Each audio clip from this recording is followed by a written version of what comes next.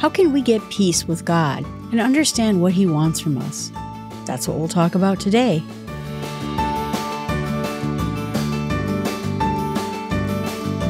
God cannot give us happiness and peace apart from Himself because it is not there. There is no such thing. C.S. Lewis. Today we're going to talk about the book, Peace with God by Billy Graham. This was written in 1953, and then he updated it in 1984. I have to say that after reading this book, I found it incredible. I had no idea. I've never read Billy Graham before, but it is basically a textbook on what God expects from us and how we can have peace with ourselves, peace with other people, and peace with God. I ended up really enjoying this book, and I want to spend a little bit more time with it. The book starts off saying that we've been on a quest our whole lives, the moment we were born, to find what God wants from us. We're trying to find out how this world works. We're trying to figure out what it is we're supposed to be doing. And he says that at times it can make us feel lonely. It can make us wonder if we're going in the right direction, and that maybe we're just stumbling along, he says, in the dark. We live in, he says, what is an age of anxiety, which is interesting because this was 1953. Think of atomic bombs, war, just got over World War II in under a decade from the time this book was originally written. And then it was 1984, and there was all sorts of threats with the Soviets and war and other problems. We had just gotten out of a deep recession that ended somewhere like, I think, in 81, 82. And people were wondering, are my children going to live as good a life as I lived? And I think we're thinking about those same things now. We have so many things going on that feel out of our control. And it's hard to know which way to turn or if we're on the correct path. Sometimes we feel like we've been on the wrong path. But the choices we have might lead us to the wrong path. We can get into politics, and I think it's good for us as citizens to be informed, vote, those types of civic activities, volunteer at voting stations. But it's not the solution. It makes our lives better or worse. Things happen because of the elections. And in the end, though, it's not exactly what this planet needs, what our path is about. It is part of the path, but it is not where we put all our eggs. Politics is not where we were put on this planet to work on. We are here for the message of God and to be a part of the message of God and to be a part of the community of God. Politics, it's a necessary evil, I guess, like taxes and that. But it shouldn't be the focus. And I feel like even among Christians, it has somehow become a focus of people. If we don't do this or do that, this is the end of Christianity. Do you really think our faith is so weak and our God so little that a single election is going to end faith on this planet from Jesus? Man, I don't think so. And there's all sorts of ways that we try. And he mentions the seduction of science. I like science. I was in astrophysics. I love science. I'm very invested in it. But again, it is not the answer to everything. It's going to help cure some diseases. It's going to make our lives better in some ways. We've seen how computer science has made computers more interesting or maybe more of a threat. We're not going to find a cure for every illness, even though doctors are working diligently to do just that.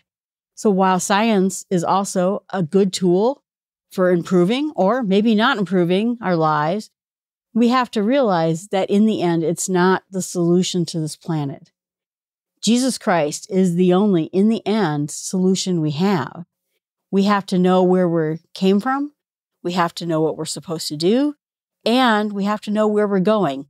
Someone said in one of my classes in college, those are 3 of the 4 signs of religion and faith, is that you came from a place, you're supposed to act in a way, you're going to end up someplace, and then comes, how do you worship? Those 4 things. And again, science and politics, never going to answer any of those questions. And those are the ones that matter the most. In some ways, he was saying that we've crammed ourselves full of knowledge. which nothing wrong with knowledge. And we decided we're going to live our best selves and go out there and do these things. But somehow people are more bored than ever. People are lost more than ever. And people seem unhappy, like they don't have a direction. Even though we have tools at our fingertips that can enable us to do the most amazing things, people don't strike me as happier. These solutions that come into our world and they don't provide any answers for us. And then we have the whole issue of God versus Satan, that God is trying to bring us into his path, bring us into peace, and Satan is trying to do everything he can to rule over the nations, but that also means make things worse and bring us down the wrong path. So in the end, the best that we've tried to do to make the world a better place, sometimes we find is not a better place. And we also personally make mistakes, make errors, go the wrong direction. And we try in so many ways to avoid woe in our life, avoid death. We try to cleanse death so that we make it pretty, so that we soften it, he says, so it's not so stark. But in the end, it's where we all go. The wage of sin is death. But the question is what happens after that?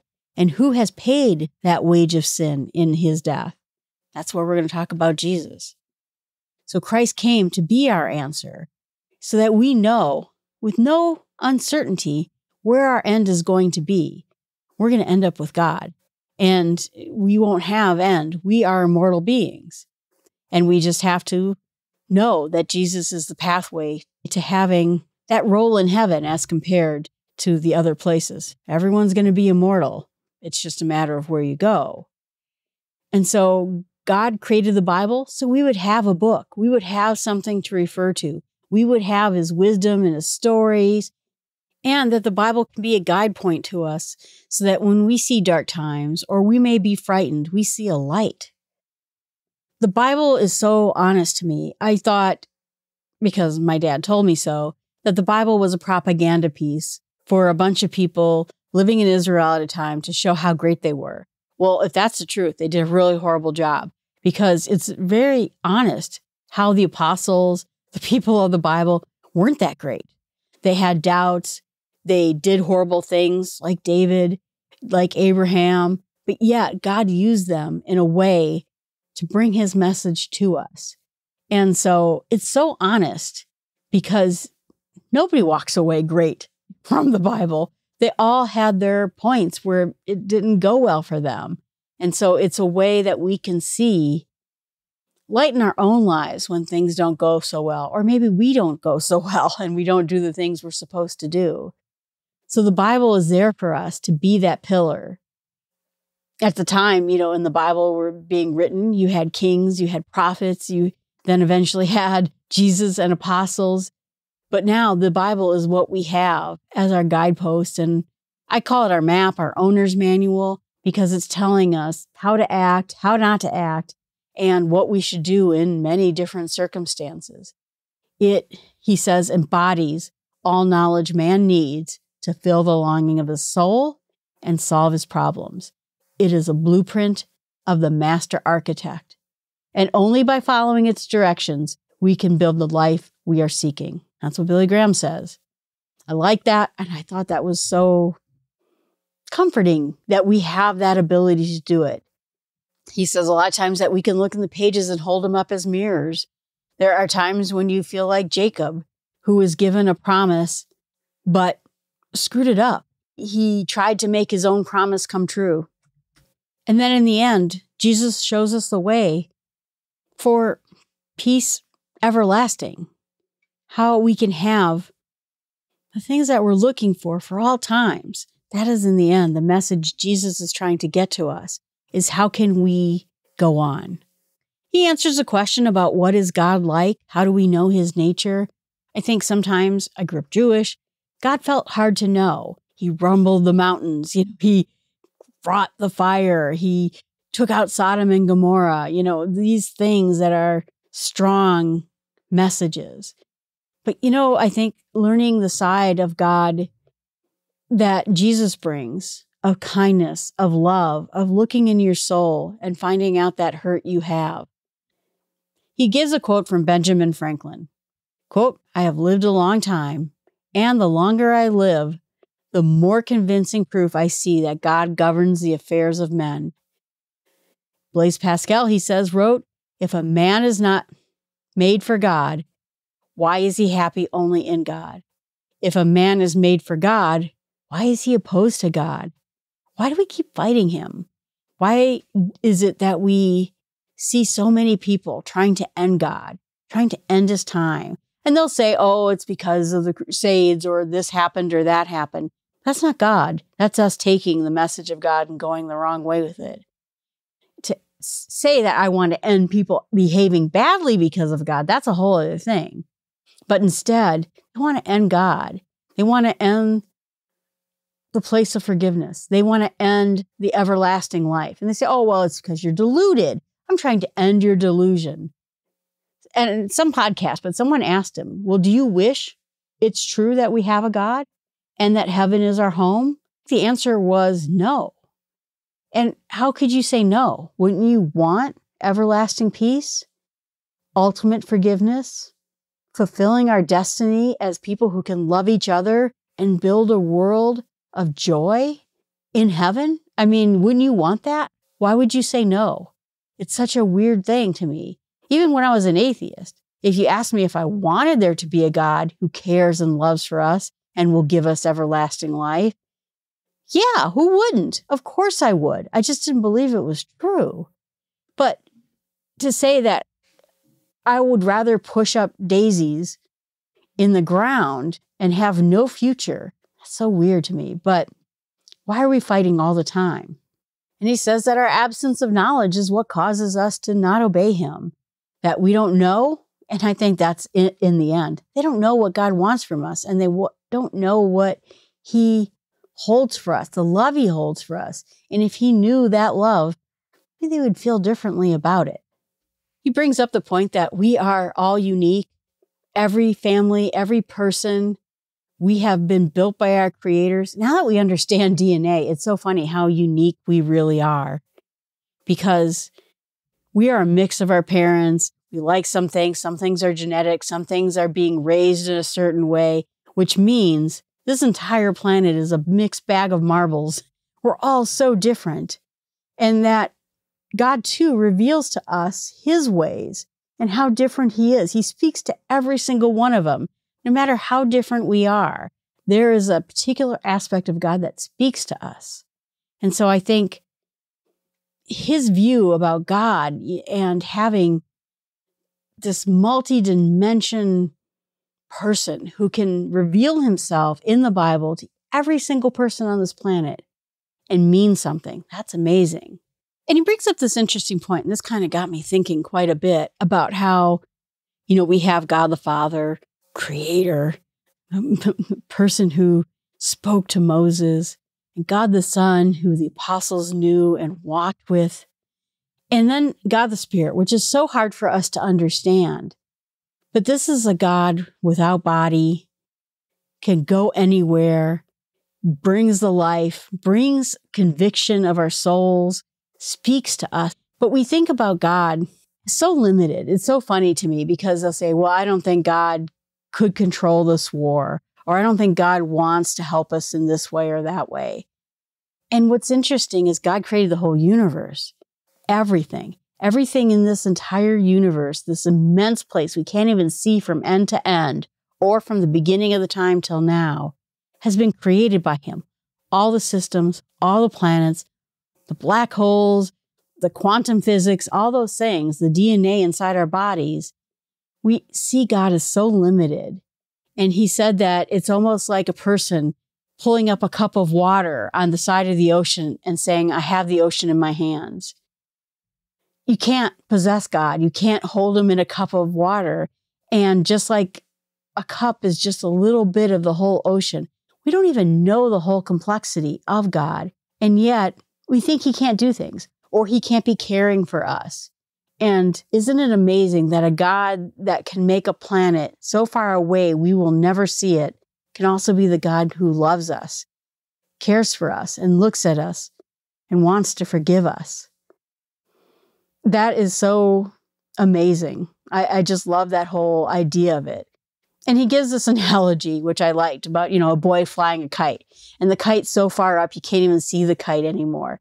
And someone asks him, well, how do you know the kite is still there? And then the boy says, every once in a while, I feel a tug, and I know for sure it's there. It's how we know about God, too. That God is so immense that we have to find out, he says, for ourselves and feel those tugs so that we know God is always there at the end of that line. And so people always ask the question, and of course, if God is so good, why is there so much evil in the world? How could this have happened when God created us for something so much more? And he says that you'll find that people will say, the creation story is all just a myth, that we were meant to live harmoniously, the world is getting better. But instead, Adam was perfect.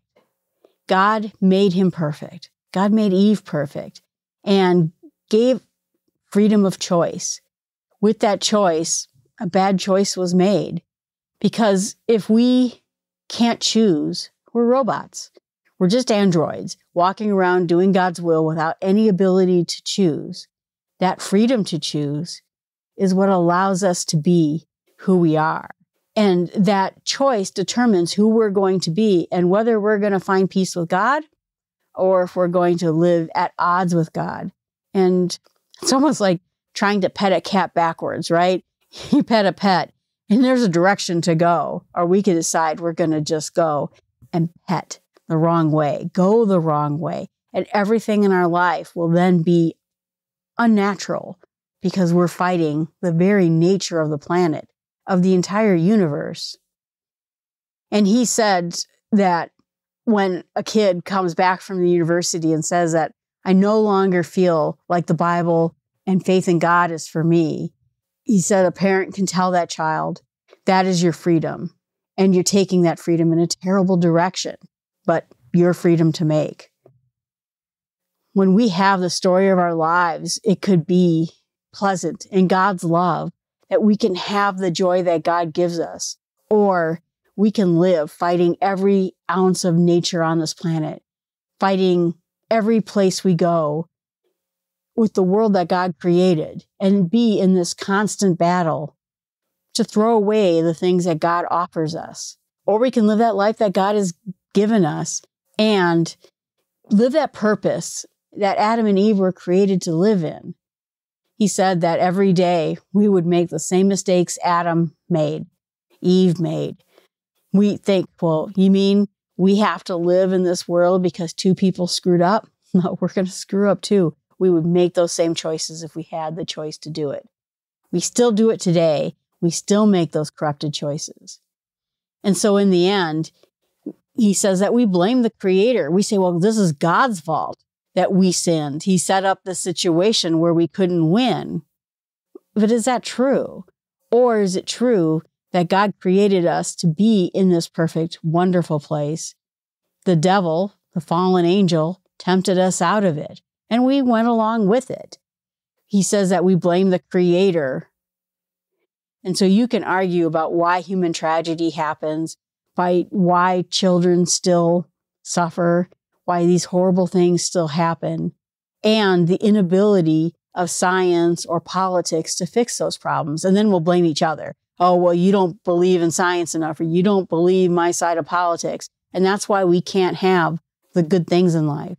But in the end, it's God the Creator who built this place to be wonderful. And it is the corrupter, Satan, the fallen angels, and then us who fell in line with the wrong side. And so we're going to be at those odds till we join him in heaven, where we're going to live that life of joy without suffering. So my challenge to you is think this week about God the Father, God the Son, and God the Holy Spirit. How does this complexity of God, being three parts, but one God, so meaningful to us? How does that help us live in our Christian walk? And what does each part of God offer us in faith as we walk in this world and try to find peace with God? All right, everyone, thanks so much. I appreciate you listening to the podcast. Please remember to subscribe to the podcast. You can go to the website, and it shows all the different services that are hooked up to this podcast. If you have any questions about it, any technical questions, or you have questions about any of the books I've read, reviewed, talked about, please let me know. And remember, trying to search out God's nature and what He wants from us starts with small steps.